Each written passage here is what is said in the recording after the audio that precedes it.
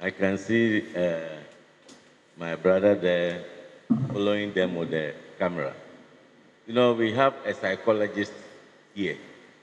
So anyone who testifies and we feel the person should be counseled, we ask the psychologist to meet them, to have a word with them, so to put them in the right frame of mind. If you remember, almost all the women who came to testify concerning the injuries their children have gone through, Kaka's wife, we have to get the psychologist to speak to them because it is not easy going through such trauma. And that is why you see them going there. Thank you.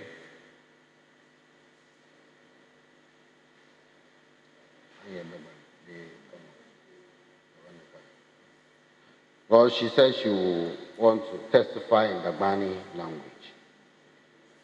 On the microphone, because I'm microphone.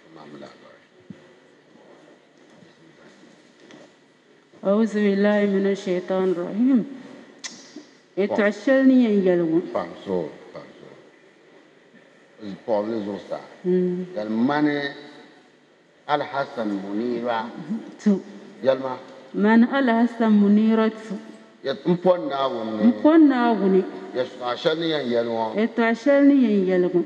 Yamaka yan يلمون يتسعك ينجل. Bien majeur. Zo na un song. That's okay in the Bani and tuition.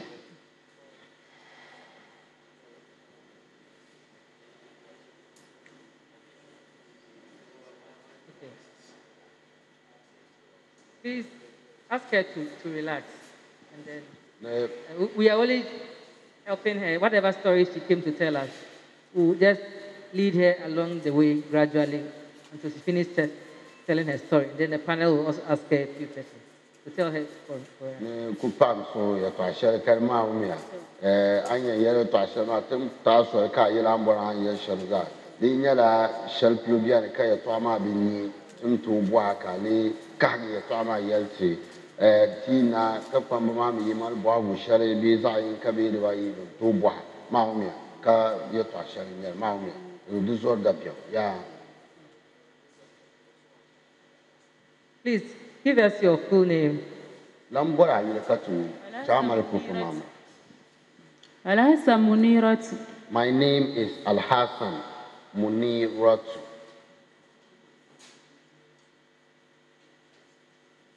Where does she live? Yeplukabi. Yelma. Wasa tamarakan yina. Am I Plukabi? Lord, I am a native of Tamale, but I live at EJURA.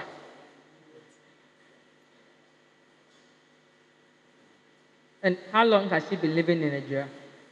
EJURA, Ajin Mani, come on, you mala.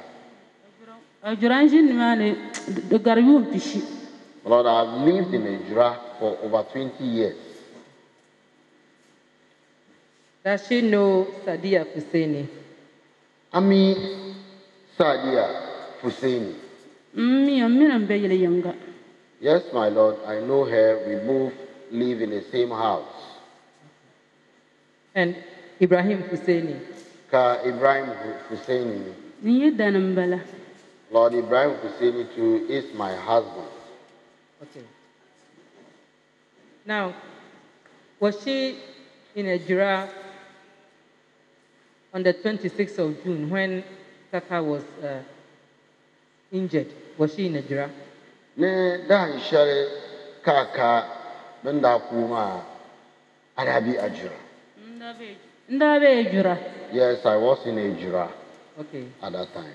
So she should tell the committee whatever she has, whatever information she has on that day, whatever information she has, you can tell the committee. The Wodendana Andanya Yapa Share Anto Yelti Katu.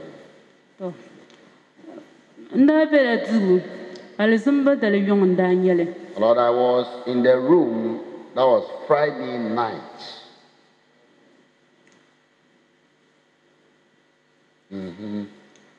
This no bedroom, and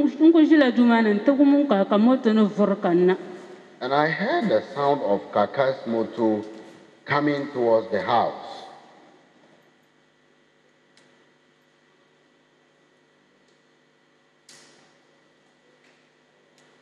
Now I'm sure.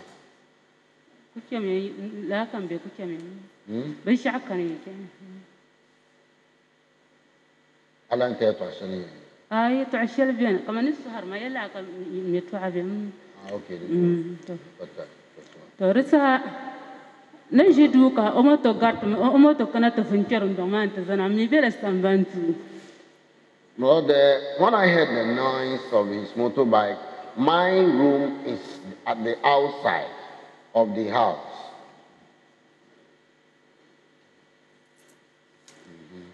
The Motomatians, the Sotians and Motomazza, Langumler to then Yama can go in at the van veranda for Ninya and China. So, Lord, I suddenly heard a noise that something had been hit.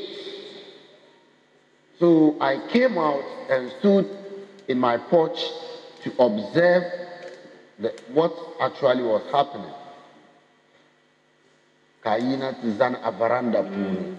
The Sanko Palan and Tom Sari and Yeras. Yimiana Sastada, Yimiana, Bishano, Yimiana. So, Lord, as I was standing in the porch, I then heard somebody calling Sadia. I know Sadia Kuyara. I heard Sadia calling the name of Saada, come out, and banging at her door. That come out and see something. Torisa.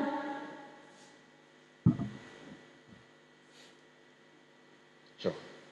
Torisa, Sadia Makulan Yara, Yimiana, one chance of Sarah Santa Paraka, and Tian Lebgunaka, Baba de Bohomokachena. So, Lord, when at the time she knocked at the door of Sadia, by the time she would turn, Baba Idi had turned off and was going out.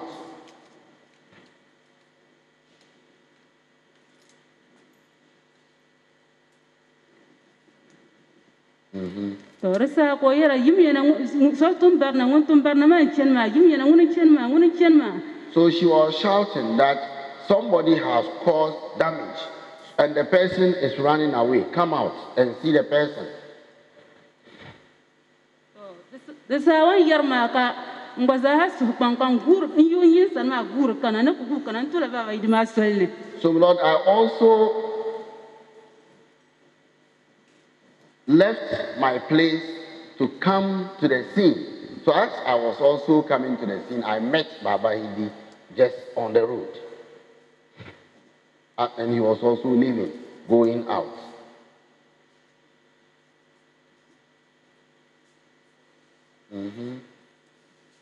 Torisa, Oyera, Zamia Latinatinia, Zamia Lacono, Baraquani, was on the Latinatinia, so one on Latin, Obileka, Kakanzea. So, Lord, she said that they should bring a torchlight to see something. So, when the wife brought a torchlight and they flashed it in the darkness, they saw her husband, Saada's husband, lying there.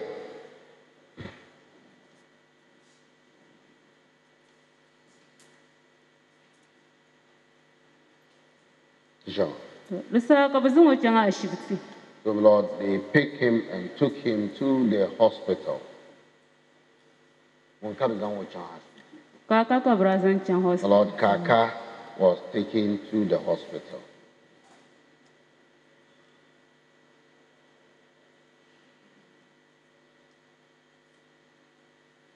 Now, well, that is all that I tell this committee.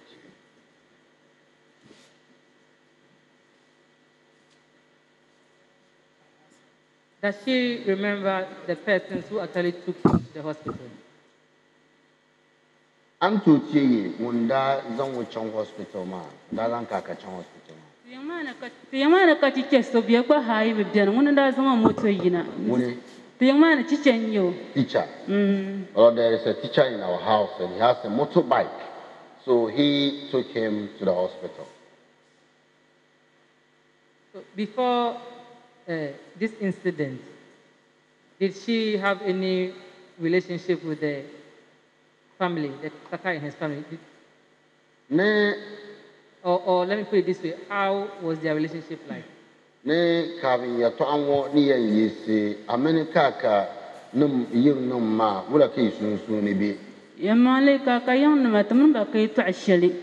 Lord, there is no bad blood between myself and Kaka's family.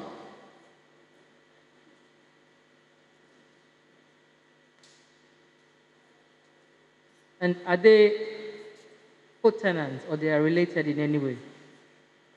Amen ba malbe adang nyaba. It's a high median. No, we are not related. We are just hiring in the room, renting the room in the house, in their house. And can she also tell the committee how long she has been living in that house with them? Amen ba jin yin ma ne kama yu ma da. When they go, you are my pishi. Mpa yu pishi. Oh, it's up to 20 years. Almost 20 years.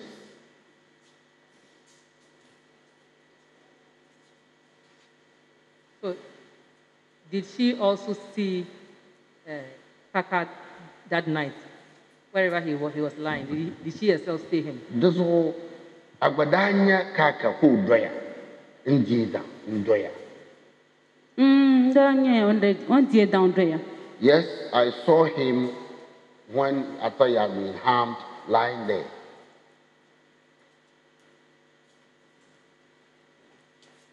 Has she given any statement to the police herself? Ne achang prince and master into Sabano Liatwa. Yes, my lord. My husband took us to the police station and we have given statement to the police. Does her husband also live in that same house? Her husband? Her husband. Yes. Na idame, your man no ka idame. Yes, my lord.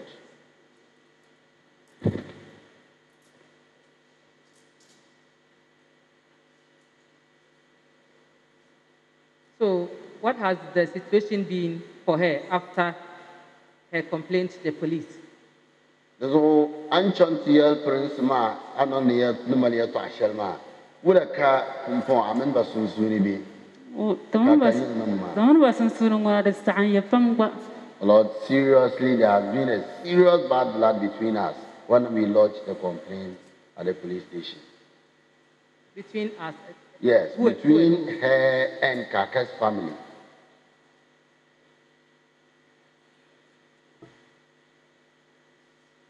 Okay, then that will be all for me. The panel will ask you. So, Pamami, be my boy, shall Well, we thank you for coming before the committee to throw more light on events leading to the death of Kaka. My sister has no question for you. I do not also have any question for you. Prof also has no question for you. We are thankful to you for finding time to come. It's rather unfortunate that things have not been the same after reaching out to the police on what you know. However, the police will continue to do their investigations. We will urge you to assist the police in whatever way you can for that matter to be fully investigated and, if possible, prosecution. We thank you. May Allah be with you.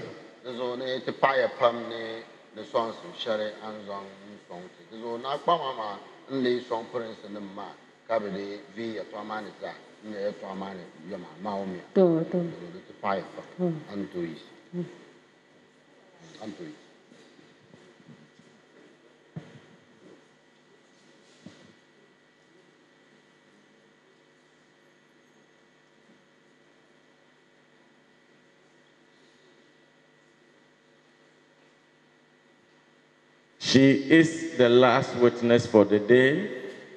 I think we've taken 4. Yes. Yes.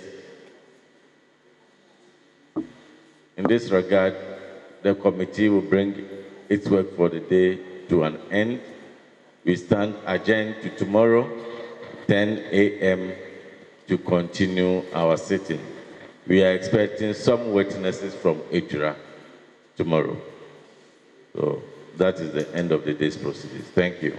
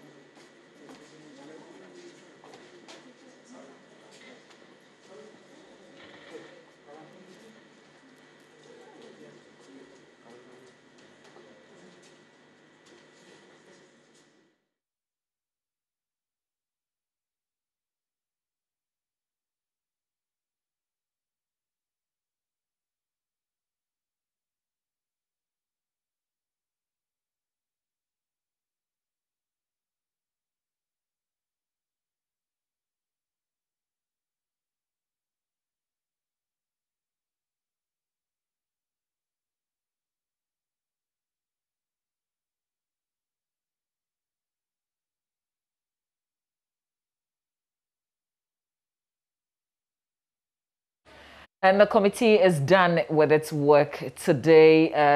They will not hear any more testimonies today. They are done. Sitting has been adjourned to tomorrow, Wednesday. So they've heard from 4 witnesses. The first one, a victim of the EJURA disturbances, 16-year-old Muhammad Awal Misbau, whose leg has been amputated.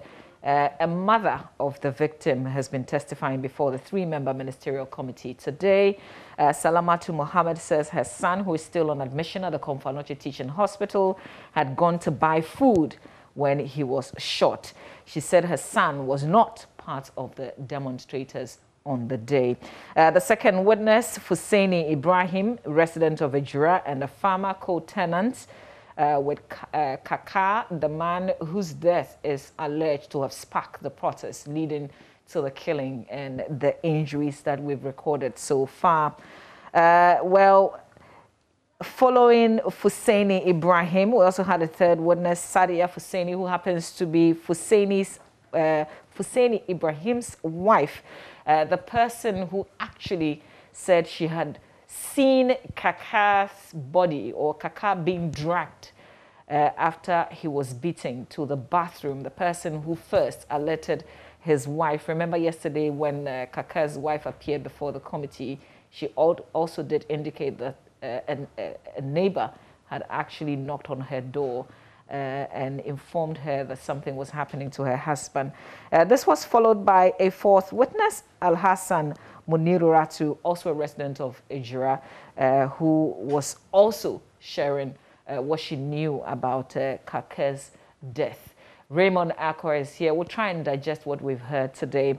Raymond, yesterday, significantly, when Kaka's wife appeared, first she wanted clarification as to what the committee was exactly investigating, whether or not they were investigating her husband's death.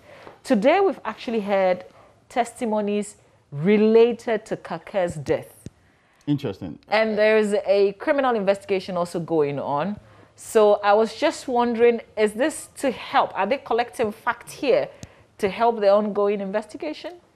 Interestingly, the people who spoke about the death, the 2 major ones, and I don't think the husband of the woman is as important. Let's not forget, you know, we've been told that Kaka's brother was arrested. We've been told that a woman was actually the one who hinted of his possible involvement in all of this.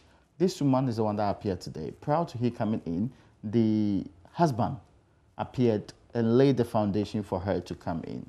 So after that, another neighbor of theirs was also part of the people who actually went out there with both this woman who reported Kaka's brother and Kaka's wife to go and see Kaka's body. That is when it's supposed to be. Now, what was interesting about what the husband said was that her wife indeed, you know, Kaka's wife doubted the claim that the brother could have been involved because the woman who first drew her attention to an incident happening, that same woman had told her, Kaka's wife, that it was not possible. She didn't see anything.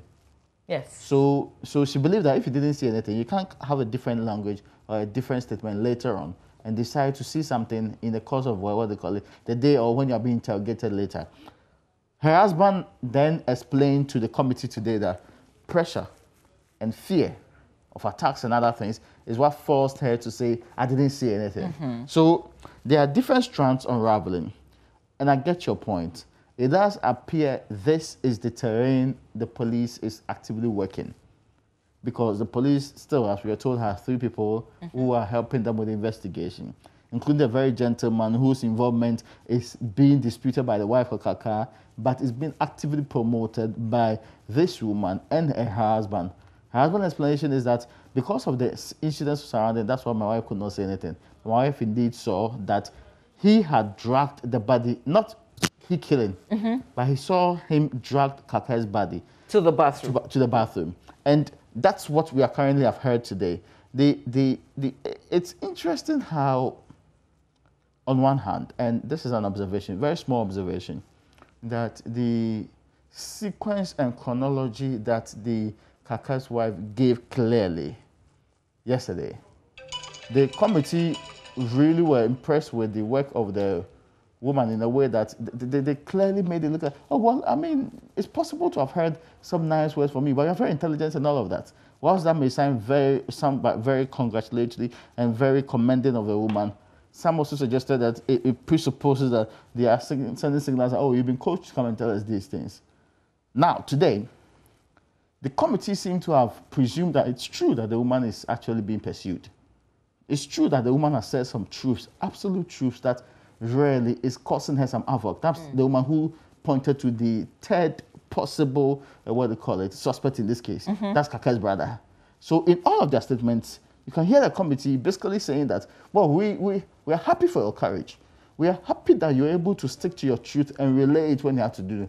We are sad that you are being attacked for your truth.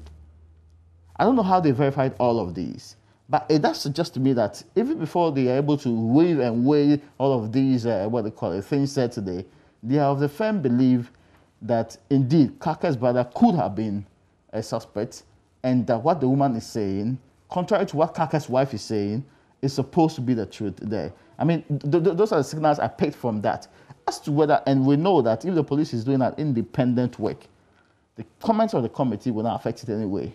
But the police cannot also keep an eye of what is being said at the committee by the very people who they are spoken to. Husband of the said woman, the woman herself, and the neighbor that came before the committee today. How the committee is going to weigh today's own against yesterday's own. Yesterday's own, which only lent credence to one very clear indication that Kaka was targeted because his own political party activists had felt that he was doing things that went against their collective interest. That Kaka had put out there statements that just suggested that his life was somehow threatened by people within his own fold. So all of them put together is what is currently being, there's another lens that's being pursued vigorously today, which is that Kaka could have been killed by a family member, his own blood, the brother, for reasons we are not told. Because the wife yesterday said there is no animosity between the brother and Kaka. So the reasons are still unclear. There was even a question as to the relationship between himself and the mother as well. Yes, yeah. So, and one clarification that we got today was, I mean, one of the members of the panel asked whether this woman could be a woman who is just seeking attention. The one who proposed a 3rd possible suspect in this case, that's Kaka's brother. Yes. And that question was to her husband. Yes, and her husband vigorously said no. She was not asked herself that question anyway. Of course, I mean, we understand from the committee, not even from the woman herself, from the committee, that this woman is endangered one way or the other and not to be protected in the pursuit of what she's supposed to be doing now, maybe in the police grip. Going forward, there are still outstanding issues that have not been settled yet. Outstanding issues including the very fact that the gentleman we were promised will be here since last week. If the committee finishes work on Friday, which was the original timing, we would have still not heard from the the military commander on the ground, who commanded troops, which ended up shooting. And, well, they say shooting not to kill but to maim. But incidentally, we ended up having some people dying as a result of the shooting. There's also dispute currently as to whether it is their bullets from their gunshot that ended up killing the people, or bullets from the protesters or somewhere else could have actually contributed to the death of the people in this case. All of these are still very gray areas that this committee will figure out. But I agree with you. Today seems to have jumped a little bit. And because there were no other further exploratory questions about incidents leading to, it sounded more like today was what was within the terrain of what the police was supposed to be dealing with. Because of the lack of questions that focus exactly on what are the incidents that led to the protest and the subsequent killings that happened that day. Well, significantly, you know, Hussein Ibrahim talked about the fact that the day that he gave that vivid description, because of the account of his wife, he was not in town. However, the subsequent days he was. I was expecting that there would be direct questions as to the things that followed days after, because that's what led to what we recorded. I get your point. And Yes. I thought that there would be specific questions to that in terms of what he witnessed, where he was, how, you know, things like that. But we didn't get it. I think the issue of the comments... Obviously, we are not within the... I mean, of course, I mean, this committee has the space to do what is required of it and what it says it should be doing. Already, there have been questions about whether it's staying within, outside, or what really is this remedy in the first place. So some of these may suggest to the ordinary person that what's the point? But you may not know that they have a bigger picture in mind. They have an objective they're driving at. Absolutely. Hopefully, that objective is in line with what they were asked to do, and they achieve the purpose for which they were put together. And finally, when they're able to conclude their work in a couple of days from now, we will come to some meaningful appreciation of what really has happened and get a better understanding of it. What I'm not clear in my mind of is, I know that the JoyNews Committee on Cocaine, its report was released. I hope this committee's report will also be released, because it just suggests to us that, unlike what's made up for in the Commission of Inquiry position, which requires that it should be released, even with the white paper, there are no specific provisions that suggest that this equally should go through a similar process. And the effect of its, what they call the report, is what really is not in doubt, is in somehow being doubted here. Except that if they produce their report, and in the interest of transparency, being a very important matter of public interest, they will let all of us see their reports before we get a report from the Interior Minister going to the Executive President. So that's where the difference should be. So that it's not like the report just went to the Interior Minister. Interior Minister produced something and gave it to the President without we knowing at every stage what exactly the content of the press report is. What did they give to the Interior Minister? And what did the Interior Minister finally give to the Executive President? So those things will help us appreciate the work they have done, and why we had questions right from this point about the work they have done and what they are doing, and whether or not those questions will be answered in the course of the engagements they have done so far. Great. Thanks very much, Aqua. Well, that'll be it from us. We will look out for what happens on day 7. It's a wrap for day 6. Thank you for your company. We've got the midday news coming up in less than 10 minutes.